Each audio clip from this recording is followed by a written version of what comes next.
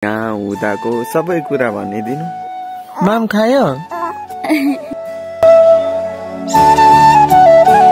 धेरै याद आयो। अनि कस्तो हुँदो रहेछ नातिनी नहुँदा घरमा? अब म पनि खानु पर्यो ल। अब कस्तो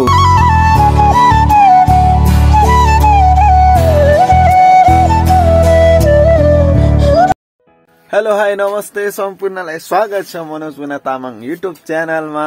अनि धेरै पछिको बसाइपछि भनौँ न, मुना चाहिँ अब माइतबाट हिजो मात्र आएर अनि अहिले चाहिँ अनि के भइरहेछ, कस्तो भइरहेछ बसाइ? माइत छोडेर आउनुको पीडा के भयो? खोइ के भयो? माइत छोडेर आउनुको पीडा अनि यहाँ हुँदाको सबै कुरा भनिदिनु। ओइ नरु न यो मान्छे। छिटो भन है। हेलो छोरी। हेलो मिन्सा, के छ बेबी? के छ? आमै कत्रो ठुलो आँखाले हेरेको मलाई त। के हेरेको? त्यसरी हेर्ने हो?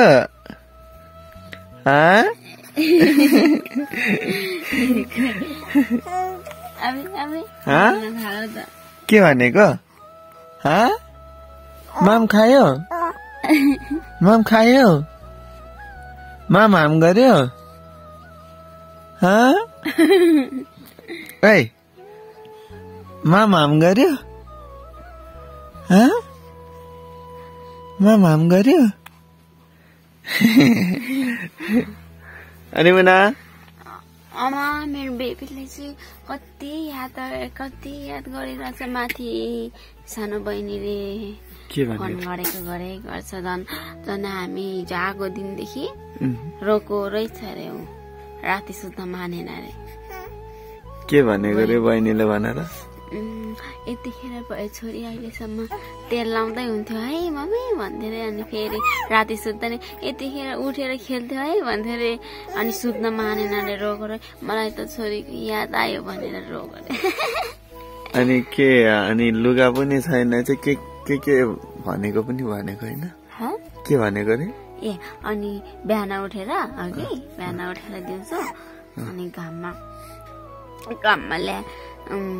ल्याउँछ नि त बिहानै त माथि त। अनि ओहो नानीको घाममा अहिलेसम्म यहाँ लुगा राखेर तेल लाउँदै हुन्थ्यो, नानी पनि छैन लुगा पनि छैन भनेर फोन पनि गरेन दिदीले भनेको अरे। अनि अघि फोन गरेको अनि छोरीको भोइस सुन्ने रे भनेर, आवाज सुन्ने रे भनेर। यसले बोले पो सुन्नु बोल्दैन, नबोल्ने हो भए भन्थ्यो, नबोल्ने हो।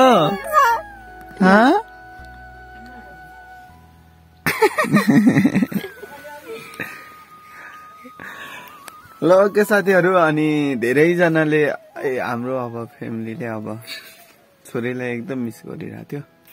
अनि आज आयौँ हामी, हिजो आयौँ। अब आमा बुवा पनि हुनुहुन्छ, म देखाइदिन्छु तपाईँहरूलाई। चाहिँ घाम लाग्यो त्यही भएर नानीलाई चाहिँ तेल लगाउँदैछ मुना र बाबा चाहिँ। अनि यता मिस नानीलाई कतिको सम्झेको थियो? कस्तो भयो अहिले आउँदा अनि हिजोसम्म नहुँदा?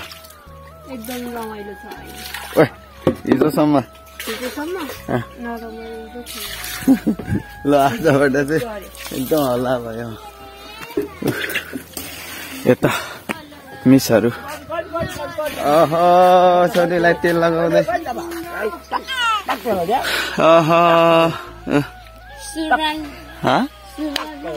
ल्याएन? यता छ त सुकेन? उयो सुकेन हुन हेर छोरी। आइ गर्मी भयो? बाबा खाइ बाबा गर्मी भयो? छैन अनि बाबालाई हिजोसम्म कस्तो लागिरहेको थियो छोरी नहुँदा, नातिनी नहुँदा? एकदम नरमाइलो नि। रमाइलो छन् हगि भोलि तिमी जान्छ हामी एक्लै हुन्छ हगि होइन त भोलि जाने हो छोरी जाने हो होइन भन भोलि पर्सि अब कहिले जाने छोरी मान्छे पर्सि है पर्सि जाने है आमै के भयो छोरी मान्छेले के भन्नु त है काम लाग्यो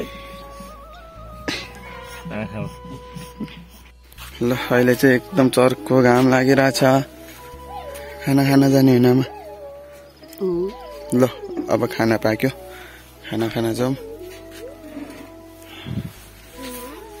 हेर्नु सबैजना सिरियस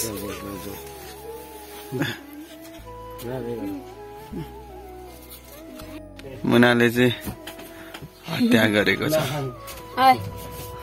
के हेर्नु न कति धेरै आउँछ के झिँगाहरू अनि झिँगा चाहिँ टन्न आउँछ गाउँघरमा खोइ मलाई त के थाहा अब कर्सोला खोइ मुना हाम्रो चाहिँ अब खाना खाने टाइम भइसक्यो अनि आमाले खाना पस्काउँदै हुनुहुन्छ ओ मुना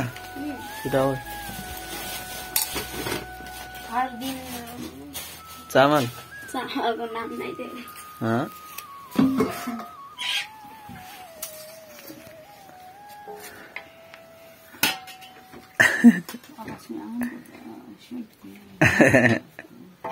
के हेरेको हाम्रो चाहिँ आजको तरकारी के छ मुना भनिदिनु साग अनि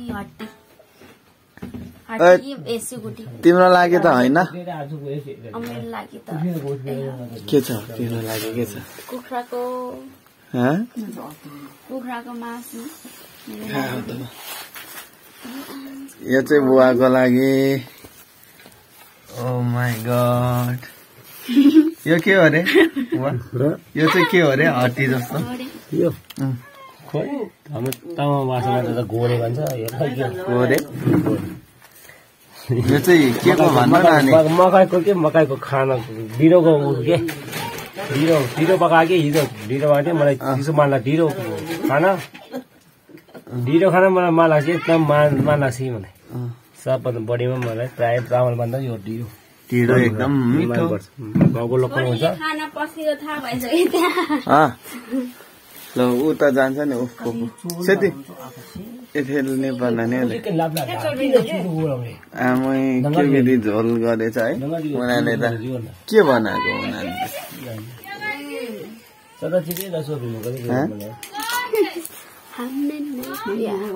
किसने किया है ब्यापसिप त खाने भनेको उसले पखेटा मन पर्छ के मुनालाई कुखुराको मुनाको लागि यो चाहिँ लोकल कुखुराको मासु लोकल भाले क्वायाक क्वायाक अलि झोल चाहिँ के भयो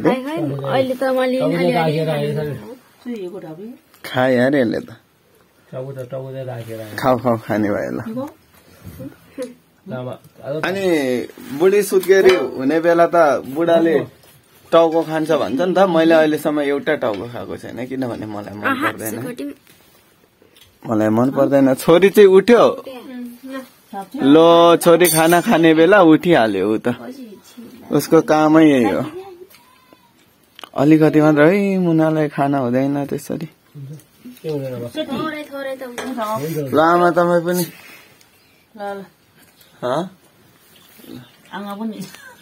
छोरी पनि नातिनी ल नातिनीको कतिको याद आयो आमा नातिनीको कतिको याद आयो माथि हुँदा धेरै याद आयो अनि कस्तो हुँदो रहेछ नातिनी नहुँदा घरमा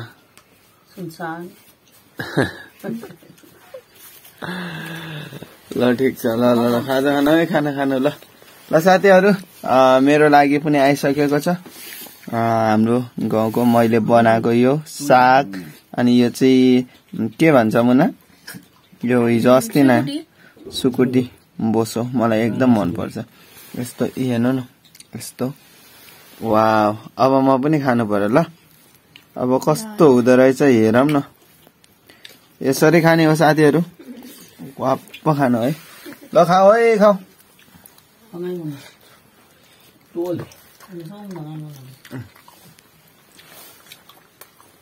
ल आमाले देखाउनुहुन्छ रे हो हामीलाई टल्केको छ आमा उताबाट खिच्नु ल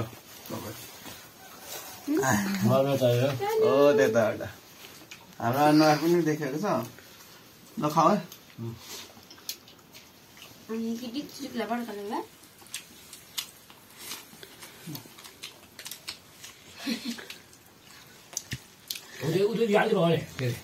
आमा समाउने होइन अब तपाईँ पनि खानु ल सेती आउँछ नि त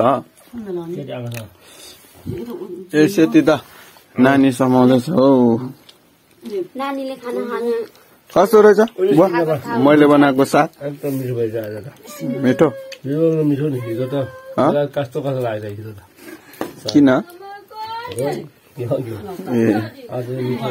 ल मैले बनाएको मिठो हुन्छ घिउ घिउ त्यो घिउ पनि हाल्नु ल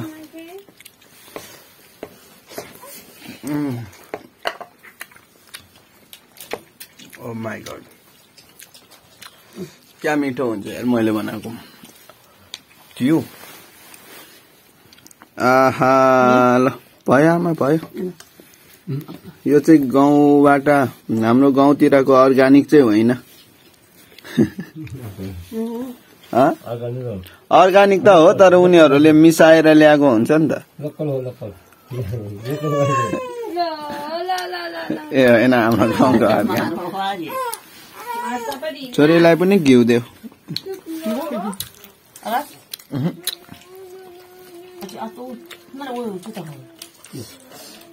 वाउ क्या मिठो के खानु हो आमा तपाईँ पनि अब त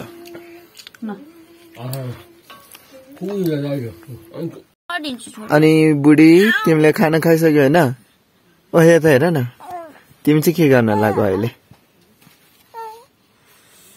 आहा हा हा काम छैन काट छैन भने जस्तै हो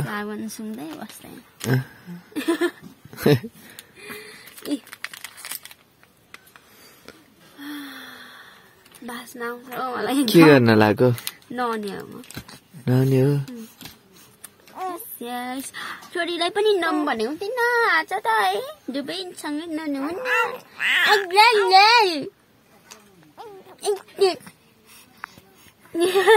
कालो टिकी लगाएको भए कस्तो राम्रो देखिन्थ्यो छोरी तर होस् होस् न अब पर्दैन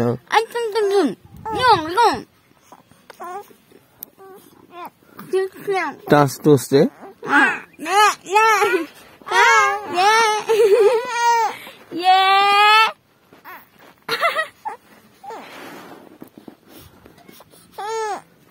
यहाँबाट हेर्दा त म जस्तै देखिन्छ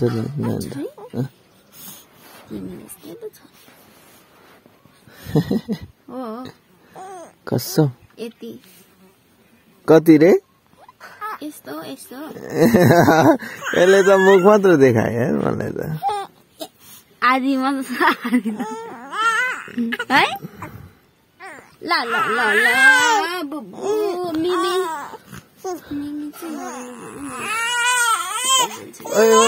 बुबुदे नगर न बुबुदेऊ न अनि साथीहरू अनि एकदम खुसी घरमा चाहिँ एकदम अब नानी भएको बेला त यस्तो रमाइलो कि यस्तो रमाइलो घर नै उज्यालो हुन्छ है अनि नानी अब कतै जाँदाखेरि त सुनसान हुन्छ नि त अनि घरको मान्छेलाई नरमाइलो लाग्छ आमाले त्यस्तै भन्दै हुनुहुन्थ्यो अनि धेरैजनाले हिजोको भिडियोमा पनि भन्नुभएको थियो कि मुनालाई चाहिँ केही दिन राख्नु किन यस्तो हतारमा ल्याउनु भएको भनेर अनि हामी चाहिँ भोलि पर्सितिर काठमाडौँ जानुपर्छ होला सायद है त्यो कुरा अब भोलि थाहा हुन्छ भोलि नै फिक्स हुन्छ जान्नु पर्छ पर्दैन भन्ने कुरा अनि भोलिको भिडियो एकदम स्पेशल वाला हुनेछ है अब हामीले पनि खबर सुन्न पाउँछु जस्तो लागिरहेछ एकदम खुसी अनि स्पेशल भिडियोलाई वेट गर्नु होला भोलिको भिडियोलाई वेट गर्नु होला एकदम डेन्जर हुनेवाला छ अनि मुना अन्तिममा के भन्न न थ्याङ्क यू सो मच मेरो त त्यही न अन्तिमको कुरा त त्यही त ल बाई बाई थ्याङ्क यू सबैजनालाई बाई बाई